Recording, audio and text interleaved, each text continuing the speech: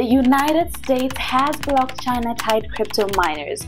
President Joe Biden ordered a cryptocurrency mining facility near Warden Air Force Base in Wyoming to halt operations on Monday, calling it a threat to national security.